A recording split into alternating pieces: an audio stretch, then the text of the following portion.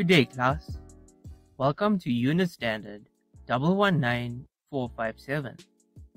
In this unit standard, we will interpret and use information from text. This unit standard is made up of 4 sessions. In the first session, we will use a range of reading and viewing strategies to understand the literal meaning of specific texts. We will start off by addressing unfamiliar words.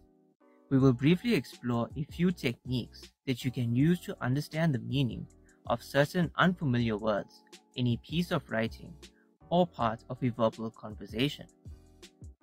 The order in which the words are placed have a major impact. We can use the syntax to give us a clue to the meaning of an unfamiliar word. Another useful strategy for trying to understand what an unfamiliar word is, or what an unfamiliar word means, is the word attack skills.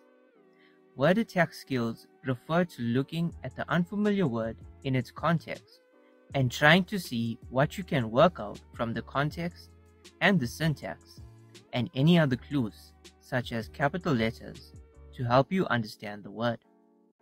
A complex term is a word made up of more than one word in order to combine two ideas together. The context in which the word is used will help you in the term means. A colloquialism is an informal word or phrase that is more usual in conversation than in formal speech or writing. For instance, saying "I am beat" instead of "I am tired." Slang is a form of informal language that is casual. Slang words are not suitable for formal contexts. Slang can be exclusive to a certain group of people who deliberately create and use it to exclude outsiders. We use colloquialism and slang in our daily speech, in emails, and other forms of written communication, but should refrain from using it in formal settings. Jargon is a language that is used by a particular group of people in a specific profession that might not be understood by people in other professions. Ambiguous words are words that have more than one meaning. Let's look at the difference between summarizing and paraphrasing. Paraphrasing is to rephrase and simplify text so that it can be understood by anyone. Summarizing is to give a shortened version of a conversation or text while stating the main points. In order to paraphrase and summarize, we need to be able to separate the main ideas from the supporting evidence used as examples or additional material. Graphic representations are a form of non-verbal communication which tells us information at a glance and can be more effective than words. Graphic communication can make use of devices like pictures, drawings, photographs, aerial photographs, mind maps, maps, schema, bar graphs, pie charts, illustrations, cartoons, and diagrams. An illustration is a picture that complements a text. It can be a drawing, photograph, or a diagram that accompanies and complements a printed, spoken, or electronic text. A photograph is a picture that is captured using a camera which provides a permanent record of visible objects.